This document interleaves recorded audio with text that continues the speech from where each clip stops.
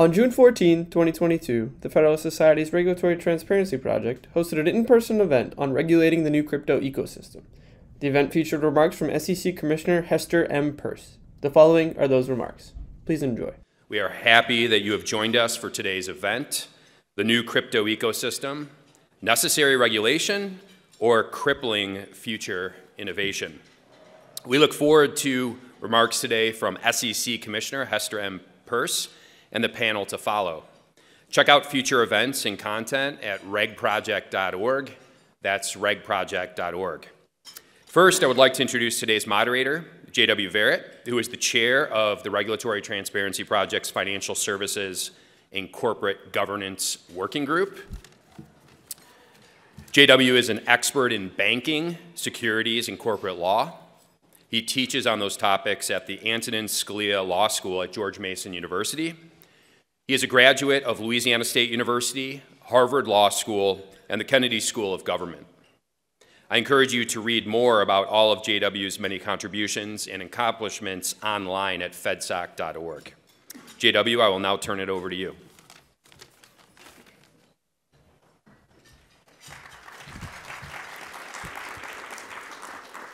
Thank you. Appreciate that.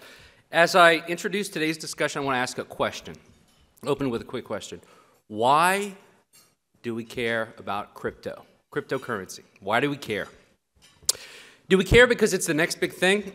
Do we care because of the celebrity endorsements, Super Bowl ads? No. Do we care because it's the next thing to speculate on, and we like when number goes up? A little bit, yes, absolutely. But let me submit that the reason why at least I care and why I think we should care is because of the central tenet of this new burgeoning industry, which seems to me to be that decentralized computing power can translate to decentralized economic and political power. If economic transactions or communications can take place in a peer-to-peer way, of course peer-to-peer predated crypto, but now blockchain applications can really make it sing. If economic transactions can take place in a way that is computed across decentralized computers, thousands of them across the globe, then there is no central party that can stop that transaction from taking place, that can censor economic transactions between willing parties, or that can charge economic rents for the privilege of doing so. And when that decentralized computing power translates to decentralized economic and political power, it empowers the individual. And in that way, I think FedSoc has a lot in common with crypto, actually. First of all, FedSoc operates in a decentralized way, right? We're a decentralized group. The practice groups create the programming. Gene and Dean are here to help facilitate, as they'll probably tell you. And they do a great job. And by the way, thanks to all of our FedSoc team here for helping set this up. But that's how they operate. But even more importantly, let's remember the book we all revere that FedSoc's named after, the Federalist Papers, is a book about decentralized power, isn't it? It's a book about decentralized power at the federal level, separation of powers, keeping all three branches in check. And more importantly, it's a book about the decentralization of power through recognizing the states as sovereign in the constitutional structure, the states as laboratories of democracy, laboratories of economic invention. I think the founders today would have loved crypto if they were alive. No question, but that Ben Franklin would have a crypto project he'd be hawking in the tavern in Pennsylvania. No question, but that Thomas Jefferson would have some crypto application for agricultural processes or for trade. Alexander Hamilton would have been all over. He would have had a crypto exchange, right? Or a crypto bank. So I think all of these things are fascinating. Now, what's the threat to crypto right now? That not all projects lived up to that ideal, right? Some of them are very centralized. Some of them are very centralized scams. Some of them are centralized earnest attempts that have horrible operational security and a lot of hacks. Believe me, I know about all of these because I've been a prolific investor in many of them. On the other hand, so what's to do about that? On the other hand, I teach the 33 Act, the Securities Act of 1933. It's the one thing I know a lot about. simple cookie-cutter application of the 33 Act to crypto brings on some incredibly ridiculous consequences. We laugh about it in securities class. My students laugh about it. Treating a kid running a miner in their basement or a validator in their basement is treated like an underwriter for the purposes of the securities laws. The same regulatory regime for JP Morgan will apply to that kid in their basement. Utterly ridiculous. So what's to be done about this? How to balance investor protection with investor innovation and investor freedom to help to facilitate this movement that's all about decentralization of power. I know of no one in the world who spent more time thinking about balancing that balance with more technical skill, with more commitment to both investor protection and investor freedom and opportunity than Commissioner Peirce. That's why it's my great privilege to introduce her today to today's discussion. We'll have a discussion panel that follows. Those in the audience, get ready. The Commissioner loves to take a few questions. Our panel will love to get a few questions as well. Commissioner Peirce needs no introduction. She's been around FedSoc events for a while, but I'll just offer. Before she served on the Commission for a number of years and has been a thought leader on cryptocurrency regulation through dissents and speeches and in a number of venues. She served as a scholar at the Mercatus Center. She's been counsel to the Senate Banking Committee during the Dodd-Frank Act. She's been counsel to Commissioner Atkins and counsel in the SEC for over a decade. Let me stop talking here because you know who we're here to listen to. Please join me in welcoming Commissioner Hester Peirce.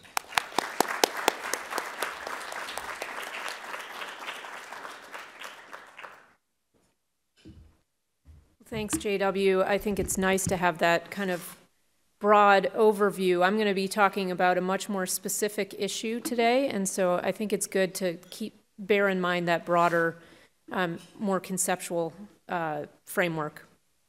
And I want to thank the Federalist Society, the Regulatory Transparency Project, for the chance to be with you all today. The topic of today's event is regulating the new crypto ecosystem. And that's certainly a very hot topic of conversation in Washington these days. And it reminds me of this book. It's a children's book, but it's a book called Are You My Mother? And it's about a little bird who the bird hatches. His mother's run out or flown out to go pick up a worm for him. And so when he hatches, he's there all by himself, no mom. And so he hops down from the tree. He doesn't know how to fly yet, so he's walking around and checking in with different potential mothers. And so first, goes up to a cat, and the cat says, I'm a cat, I'm not your mother. Goes to a dog and a hen and a cow and even a front-end loader. No mom. The front-end loader does him the service of putting him back in the nest. So when the mom comes back, baby bird and his actual mother are reunited, and he knows right away that's his mom. So the crypto industry is on a similar journey. It doesn't seem to be in need of a mother, but it is out looking for a regulator. And I feel like it's a similar search, keeps going up to different regulators and asking, are you my regulator? But there's a bureaucratic twist on it. It's Washington, right? So, of course, every regulator says, oh, yeah, I'm your regulator. So everyone is claiming to be the regulator of crypto. And so crypto is looking to Congress to kind of sort these things out, figure out who is actually the regulator. And there was a bipartisan bill that got a lot of attention last week, was introduced, and it attempts to answer that question. Some people in the crypto industry are celebrating because they like the allocation of power in that bill. Certain authorities are at the SEC, but certain other authorities are at the Commodity Futures Trading Commission. And a lot of people are happy that more of the authorities didn't end up at the SEC because they've been really disappointed at how my agency, the SEC, has interacted with the crypto industry and has regulated crypto. And I understand and share that disappointment, but I'm hopeful that we can change course and use our existing authorities better, and any authorities that Congress might give to us through new legislation, I hope that we'll use that authority better as well. Watching the SEC refuse over the past 4 years, which is how long I've been there, to engage productively with crypto users and developers has prompted feelings of disbelief at the SEC's puzzling and, I think, out-of-character approach to regulation. The Commission, of course, has occasionally explained its actions or its inactions, but those explanations have often been confusing, inconsistent, and unhelpful. I've communicated my discomfort with the Commission's behavior to my colleagues, to the public, and the results to date seem to be about the same as they've been over the past 4 years, which is poor. We continue to brush off the crypto products and services without a consideration for the consequences of what we're doing. And so I want to talk about one concrete example today, and that's the Commission's persistent refusal to approve a spot Bitcoin exchange-traded product. But of course, I've got to give you my disclaimers before going any further. And so the first is the standard disclaimer that I always give, which is that my views are my own views, not necessarily those of the SEC or my fellow commissioners. But I want to give you some other disclaimers too.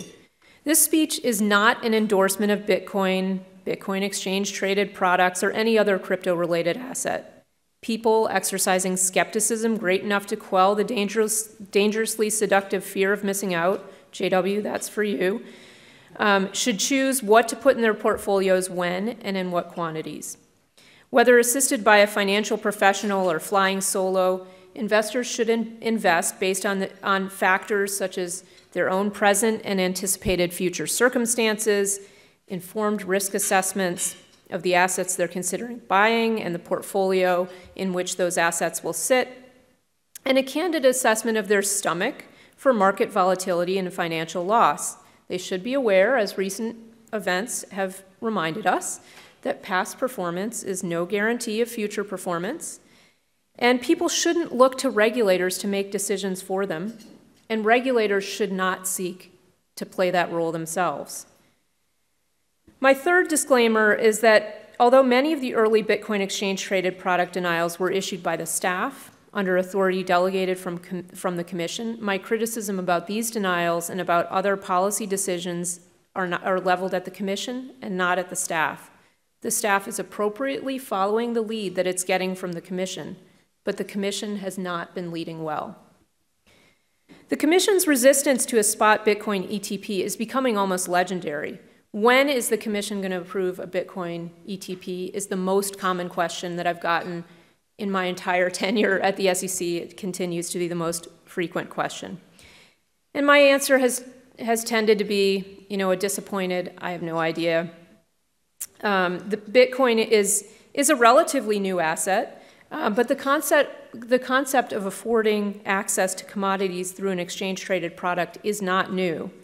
The Commission long has allowed investors to gain exposure to a number of non-securities instruments through pooled investment vehicles, and that's been a boon to investors as their shares trade continually on national stock exchanges at market prices, much as a regular stock would trade. Through a process of creating and redeeming shares of the fund, institutional traders called authorized participants play an important role in keeping the price of these shares in line with the price of assets in the investment pool. The Commission has added crypto-specific hurdles to what used to be fairly straightforward processes for approving these pooled investment vehicles, whether exchange-traded funds under the Investment Company Act or exchange-traded products under the Securities Act. Indeed, although in the past 8 months, both ETFs and ETPs based on Bitcoin futures have made it through, the Commission has continued to disapprove ETPs based on the spot Bitcoin market. The reasons for this resistance to a spot product are difficult to understand, apart from a recognition that the Commission has determined to subject anything related to Bitcoin, and presumably other digital assets, to a more exacting standard than it applies to other products. In a 2018 letter, for example, the staff in the Division of Investment Management expressed a willingness to engage with fund sponsors interested in incorporating crypto assets into their funds, but it outlined, quote, significant outstanding questions concerning how funds holding substantial amounts of cryptocurrencies and related products would satisfy the requirement of the 1940 Act and its rules. Those questions related to custody, valuation, liquidity, the arbitrage mechanism for ETFs, and manipulation and other risks. Asking these questions isn't inherently problematic and might even be characterized as positive because it sparks thinking about really important questions. But the Commission gave very few explicit external indications of progress on grappling with these issues, let alone resolving them. Retail funds that tried to incorporate exposure to Bitcoin into their portfolios encountered a series of challenges. The disclosure review process plays an important investor protection role, but the Commission has many polite ways of exercising merit regulation, often without a clear legal basis for doing so. Certain funds looked for ways to get exposure to Bitcoin for their investors, such as holding over-the-counter products, companies with crypto exposure, or putting small sleeves of Bitcoin futures into their portfolios. Closed-end funds, which don't provide daily redemption, were the first to be able to incorporate Bitcoin futures. But even as late as May 2021, the staff reminded closed-end funds seeking to invest in the Bitcoin futures market to consult with the staff prior to filing a registration statement about the fund's proposed investment, anticipated compliance with the Investment Company Act and its rules, and how the fund would provide for appropriate investor protection. Now, this is unusual because there's no requirement that you seek approval before you make a filing. And with respect to open-end funds, the statement warned that the staff would monitor the quality of the underlying Bitcoin futures market and funds' ongoing compliance with the Investment Company Act and the rules thereunder and the other federal securities laws. Again, this is very unusual because you've got to remember when you file something, what the SEC is looking for is they're looking to make sure that your disclosures match what you're actually doing. But here, the Commission was taking a step beyond that, and it's saying it's watching what's happening in the markets. Again, not a problem that it's watching what happens in the markets, but what my issue with what was going on, it was an attempt to step into the shoes of the marketplace to assess whether a product would work. Then we've gone too far. That's up to the market to decide. We just have to make sure the disclosures are right and then let the market figure it out. Although a number of funds managed to hold Bitcoin futures, many sponsors wanted to provide exposure to Bitcoin in an exchange-traded form. The Commission continued to signal to would-be sponsors of such products, don't file. In October 2021, however, everything changed. The SEC finally allowed futures-based Bitcoin ETFs to start trading.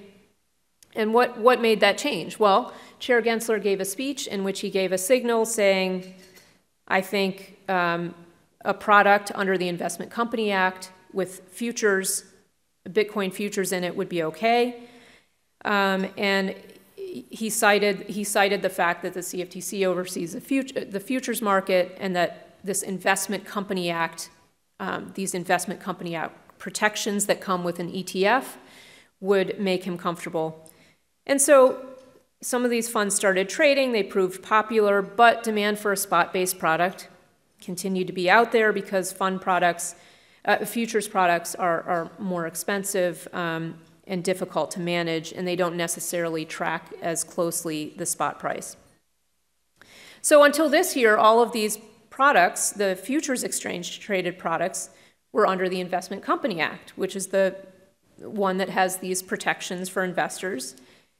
And in April, there was a new development, which was that the Commission approved the first ETP holding Bitcoin futures under the Securities Act. And so that implicitly acknowledged that the protections afforded by the Investment Company Act are not relevant to the question of whether approval under the Exchange Act is appropriate. The protections the Investment Company Act affords are, as industry commenters have highlighted, designed and intended to protect investors against self-interested managers. It really has nothing to do with how the product trades. In other words, as another commenter described, the 1940 Act's protections do not address and thus are not relevant to the concern the Commission has repeatedly invoked when it's denying spot-based Bitcoin exchange-traded products. And those concerns are market manipulation and fraud in the underlying Bitcoin market. Some observers found this development a notable development because spot-based products would be also under the Securities Act rather than the Investment Company Act. But the Commission still has not approved any ETP based on the spot Bitcoin market.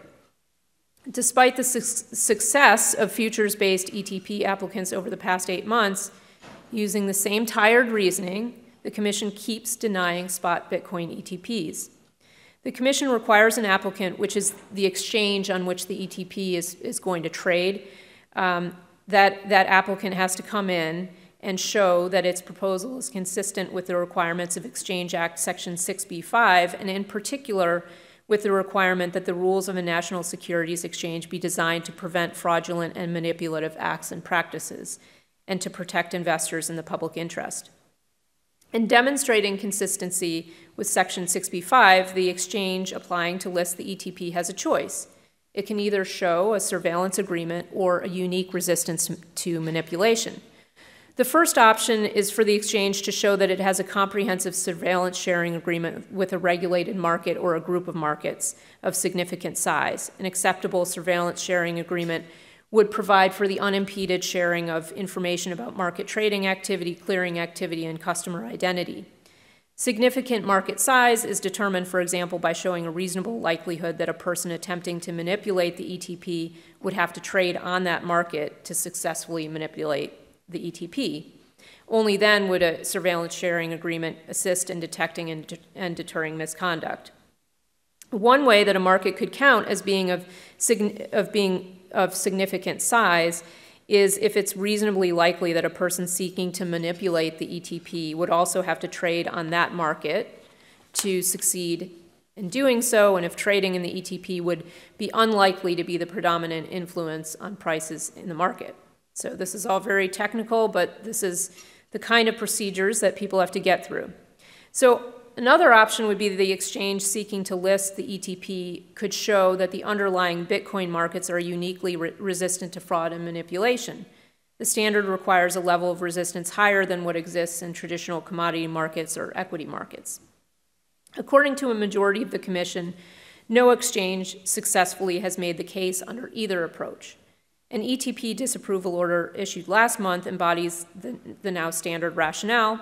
The exchange here opted for alternative 2, showing that the Bitcoin markets are uniquely resistant to fraud and manipulation. And the Commission said, as with the previous proposals, the Commission here concludes that the exchange's assertions about the general liquidity, growth, and acceptance of the Bitcoin market do not constitute other means to prevent fraud and manipulation sufficient to justify dispensing with the requisite surveillance sharing agreement.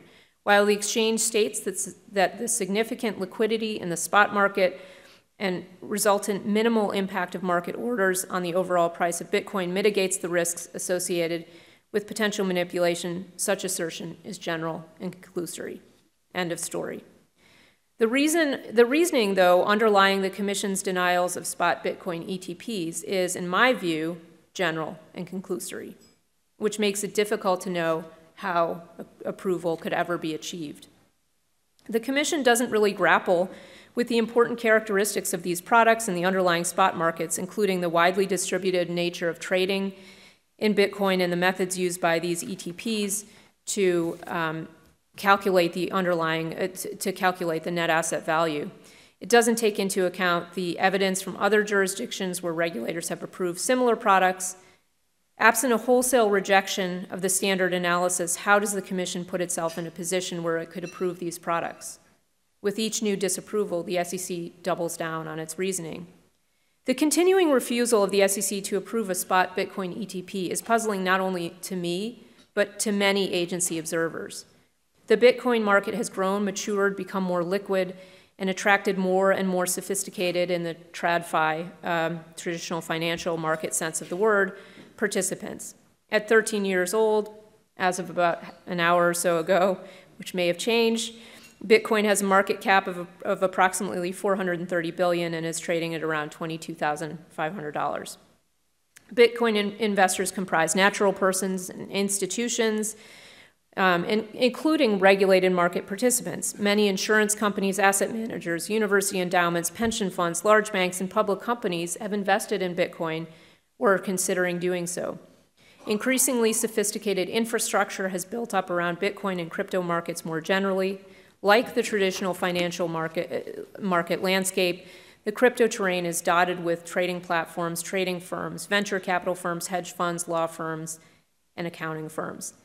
In contrast to 2018, when the Division of Investment Management noted there was an absence of custodians in the space, custodians now compete to offer their services. A cornerstone of institutional participation, the Bitcoin futures market, has been up and running since 2017, and that's a vibrant market now with open interest hovering around $1.7 billion. Spot ETPs have launched in other countries without incident, but with great investor interest. In Canada, for example, the first spot Bitcoin ETP reached $1 billion Canadian dollars within a month of its launch. Spot crypto ETPs are also popular in Europe, where there are more than 70 crypto ETPs with an estimated total of $7 billion in assets. ETPs in these other jurisdictions have functioned even in volatile market conditions. So why is the SEC a holdout?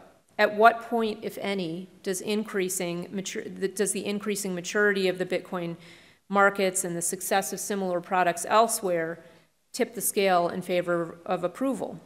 Of course, the facts and circumstances of each application matter, but will I ever stop hearing that question that I keep hearing when a spot Bitcoin ETP? The approval of futures-based products, first under the Investment Company Act and more recently of a similar Securities Act product for listing and trading under the Exchange Act, might appear to open a door to changing the approach that we've taken. But the language of these orders provides precious little basis for optimism that the Commission will approve a spot Bitcoin product. The futures-based, and again, I don't have any insight, I'm just saying I'm reading the same orders everyone else is reading. The futures-based approvals turn on the regulated nature of the futures market, the CME, which is where assets held by the ETPs themselves trade. The Commission explains somewhat tautologically that the CME can reasonably be relied on to capture the effects on the CME Bitcoin futures market caused by a person attempting to manipulate the proposed futures ETP by manipulating the price of CME Bitcoin futures contracts. A little hard to follow, but that's kind of standard fare for these ETP approvals or denials. The reasoning obviously doesn't apply to spot-based products, and it's difficult to see how it's even relevant for an instrument that trades on hundreds of exchanges worldwide. It's true that in these approvals, the Commission reiterated its position that its concerns about the lack of a surveillance sharing agreement and filings seeking to list and trade spot-based ETPs could be addressed by demonstrating that there is a reasonable likelihood that a person attempting to manipulate the spot Bitcoin ETP would also have to trade on CME, which is the futures exchange. But the Commission also went out of its way to state that the evidence doesn't demonstrate that this type of connection between the two markets exists, an observation that wasn't necessary. It was kind of dicta to the Commission's approval of the futures-based ETPs. Perhaps the Commission could be persuaded that the similarity of pricing mechanisms for the futures-based product and the spot-based product undermines its rationale for treating them differently.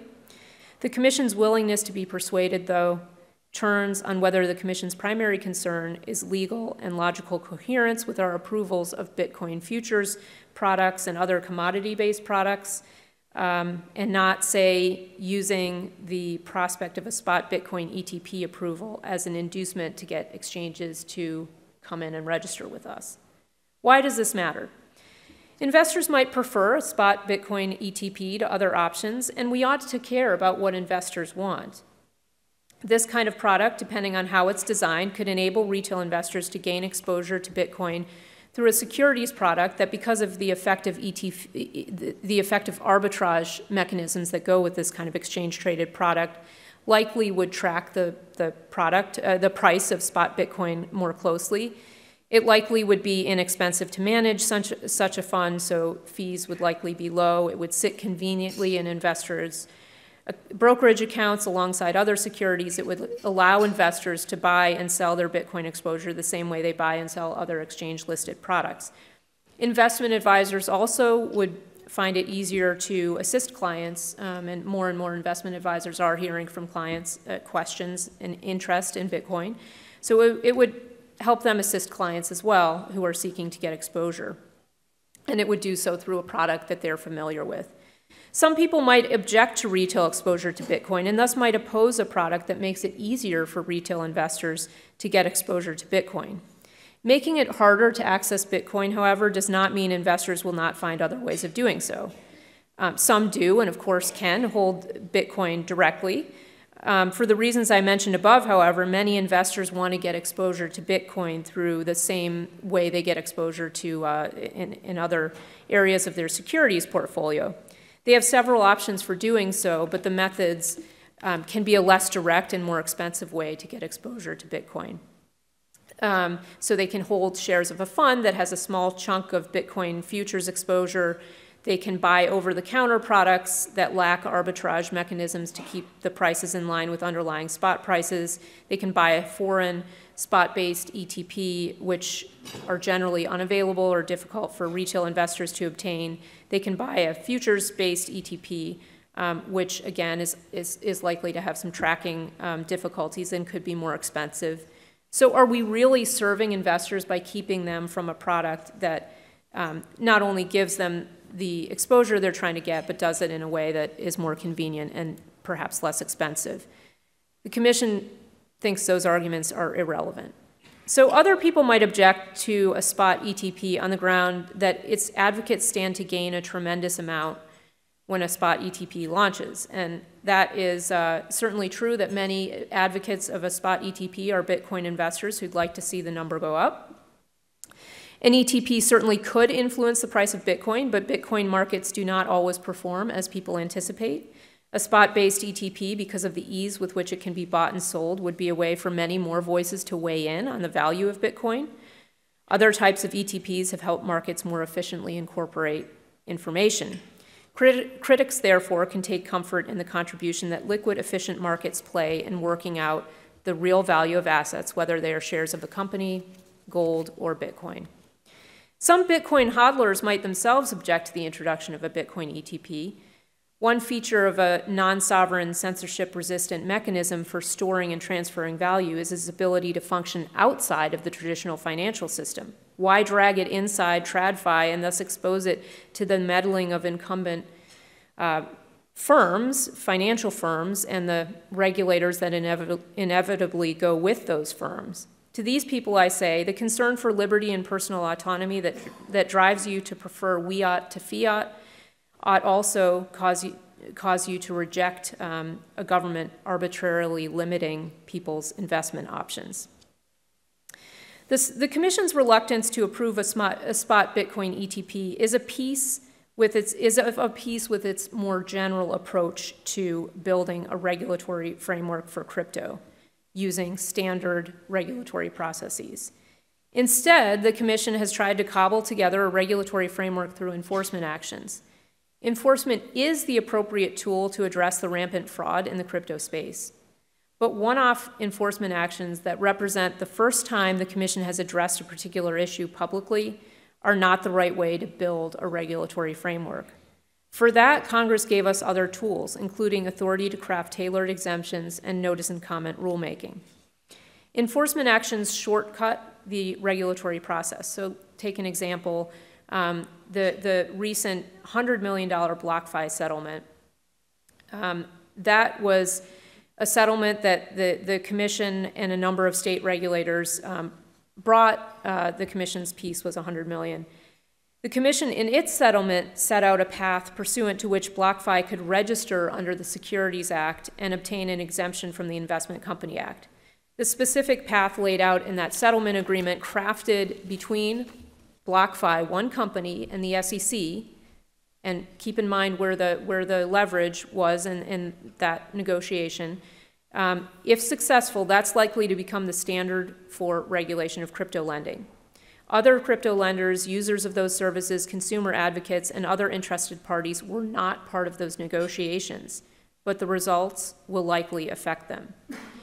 A preferable approach would have been, once we identified crypto lending as implicating the securities laws, to commence a rulemaking or invite crypto lenders to come in and discuss the appropriate path forward through careful use of our exemptive authority. We might similarly consider, rather than a reactive enforcement approach, a proactive regulatory approach with respect to non-fungible tokens, decentralized autonomous organizations, and decentralized exchanges. People doing things in crypto need to consider whether the laws, including securities laws, apply to what they do. For this to happen, though, in a more efficient and comprehensive way, the Commission needs to provide a level of clarity that has heretofore been absent. The SEC could think through issues with people in the crypto community with an eye toward achieving our regulatory objectives in a pragmatic but effective way. By doing so, we could both facilitate good actors' compliance and, importantly, inhibit bad actors much more effectively than we do through the resource-intensive, often delayed enforcement approach that we've taken so far. We have a number of suggestions and examples of how to proceed that we can draw from. My colleague, Commissioner Crenshaw, set up a special mailbox through which she solicited commentary about decentralized finance issues. Why not make that a commission-wide request for input? J.W. Verrett, in a recent petition to the Commission, recommended a starting point. Open a comment file so that people could discuss open questions about how to reconcile our securities laws with today's technologies. A small step, but a potentially important one. The Financial Accounting Standards Board, having heard a lot of concern about the current accounting standards for digital assets, recently opened a project to improve financial reporting for digital assets, including recognition, measurement, presentation, and disclosure. Another great example of the way to move forward in this area. A group of crypto lawyers has put together a number of concrete proposals, an iteration on a safe harbor proposal that I made, and also an exempt offering framework for digital assets that could be starting points for the Commission to engage with not only industry, but investors, advocates for investors, anyone else who's interested. We could have this open conversation.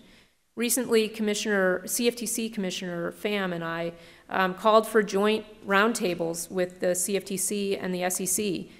The two agencies have worked well together, sometimes not well, but sometimes we do have examples of working well together in the past where our jurisdiction bump up against each other. This is another opportunity for us to do that. Congress is doing its thing, but we as regulatory agencies can be working together to give them a basis on which to consider how to move forward.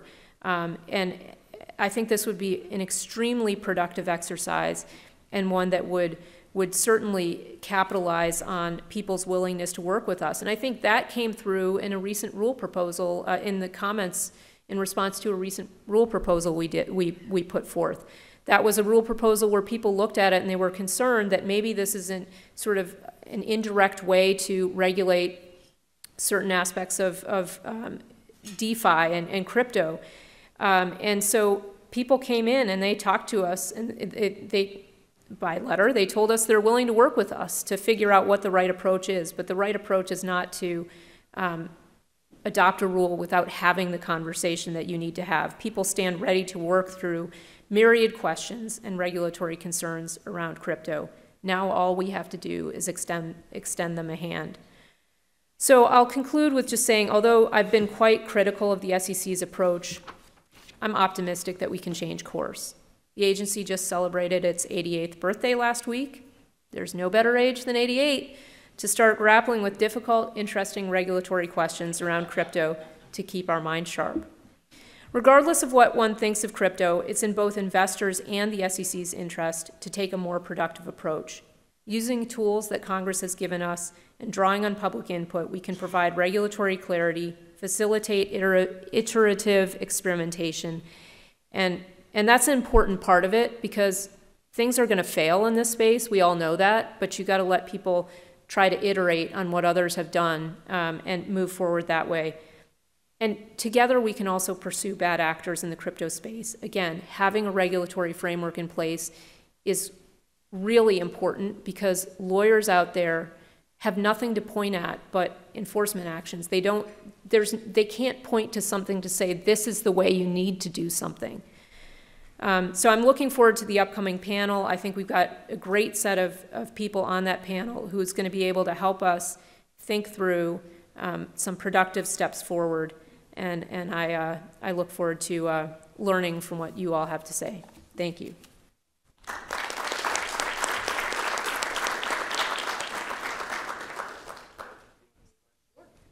Anybody have any questions? Got a mic right here.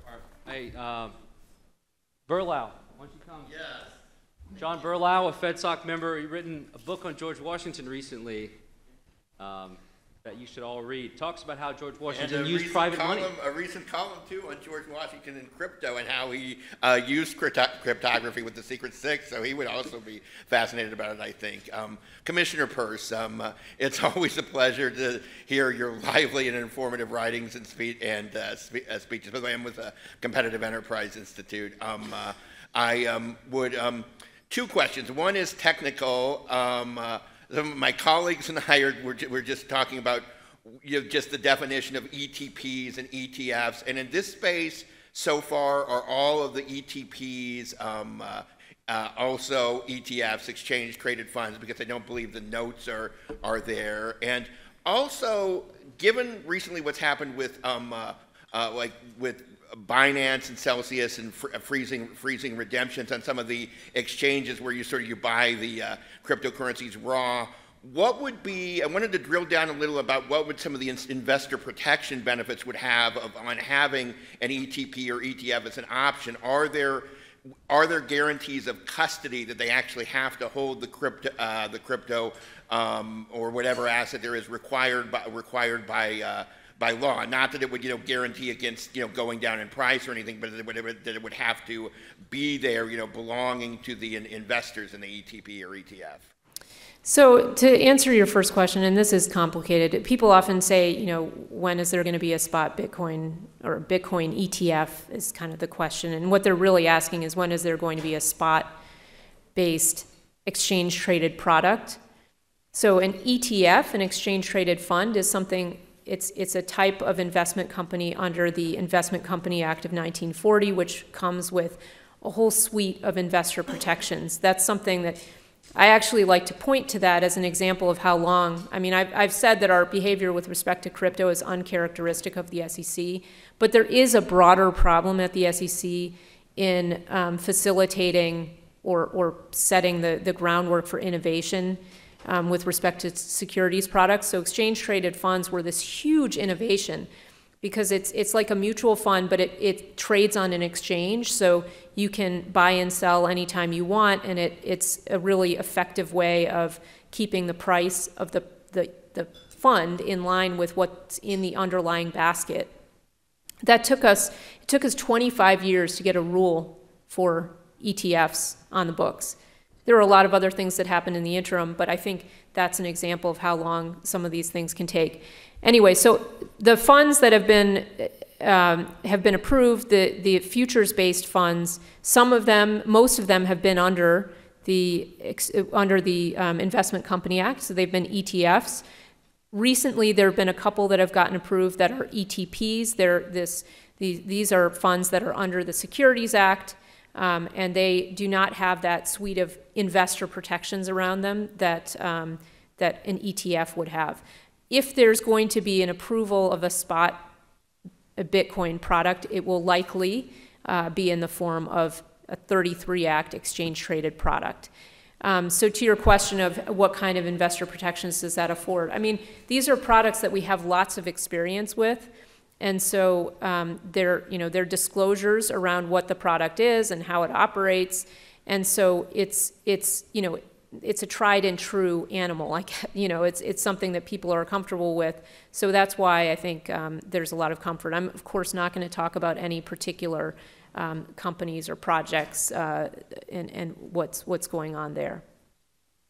But there would there be? Not like any kind of guarantee the value, but that. The promises as far as the keeping custody as far as these are much more they're institutional protections built around them that give the retail investor a lot of comfort. Okay, thank you so much. Thanks, John. Madam Commissioner, thank you very much for being here. Cryptocurrencies have really taken off in a very low interest rate environment. We're now in a situation where interest rates are starting to rise. Every indication is that they're going to continue to go much higher, which raises this question.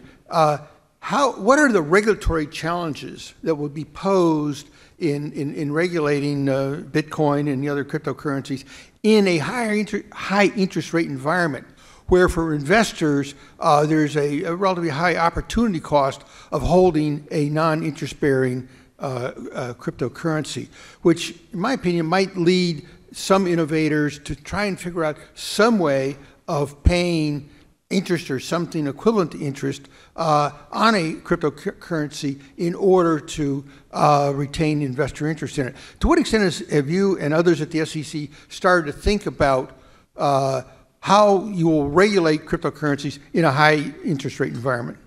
Yeah, I mean, it's an interesting question. I think the thing I will come back to is to say that our job is not to, tell you whether it's something that you should invest in or not invest in, although we certainly put out lots of warnings about the risks and volatility and so forth.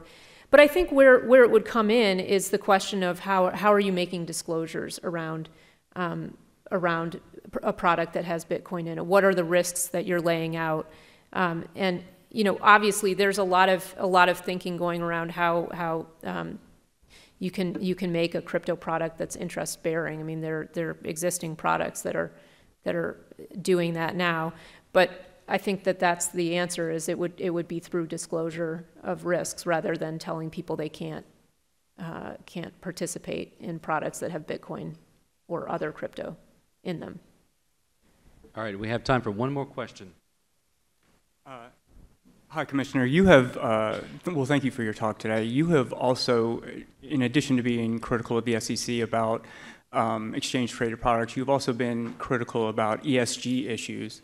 And I was wondering if you saw any confluence of these two issues coming together. For instance, I could imagine the SEC putting out a rule about diversity requirements for exchanges or for tokens, or even sort of environmental disclosures related to proof of work for Bitcoin to sort of take that out of the marketplace and make everything else, make everything proof of stake. So I was wondering if you saw any confluence between ESG issues and the crypto market in general. Well, I think the ESG term, environmental social governance, or everything that sounds good, can encompass so many different things, right? And so what I think you're putting your finger on is that, as in this area, where one of the things that I have tried to push back against in my role as a commissioner is merit regulation, because we're not a merit regulator. Some other securities regulators are merit regulators. We are not. That's not what Congress told us to do. And there has been, over my time there at the SEC, there have been numerous instances in which we've tried to use our authority that's designed as disclosure authority to be merit-based regulation, substantive regulation. And so I can see that we could use our disclosure authority in ways that would be designed to, get a focus on particular areas in crypto. The energy one is a common one that people talk about now. People think that energy shouldn't be used on Bitcoin mining, for example, and so you could use a disclosure rule to try to highlight it, but to actually try to stop people from using, from doing Bitcoin mining. And so certainly we're seeing that on the climate side, where we put out a proposal that is a disclosure proposal, but is certainly, at least appears to me, I should say. And again, we're in a comment period, so I welcome anyone's comments. Tell me I'm wrong about this. But when we put in the rule and we say, well, we realize it's going to be really hard to measure your Scope 3 greenhouse gas emissions, one solution would be for you to make a different product. The SEC, a disclosure regulator, is suggesting to people that they make a different product so they don't have to make a particular disclosure to us. That's a remarkable statement. And I think it's an area that people really need to be focused on. The misuse of a very effective disclosure framework to affect people's behavior substantively. That's just not our role. And if it does start to become our role, we're going to become a hyper-politicized regulator, and that breaks my heart because the SEC has a really important role to play in keeping capital markets functioning effectively. The capital markets in the United States are the best in the world, and there's a reason that they're the best in the world. And injecting politics into everything that we do is a terrible idea, and I hope that we're able to resist the urge, whether it's in the crypto area or in green finance or any other area. Markets are wonderful at solving problems. We just have to let them disclose what they're doing and then let them figure it out. They can solve problems in ways that we're as regulators, and even any one person in this room wouldn't be able to solve problems. It's when you put people together in the capital markets that you get the brilliant combination of the money and the innovative ideas. They come together and they produce things none of us could on our own imagine. So I will end with that note. I think it's fair to say that crypto has a formidable tiger mom. So thank you, Commissioner, for that great discussion. Appreciate it.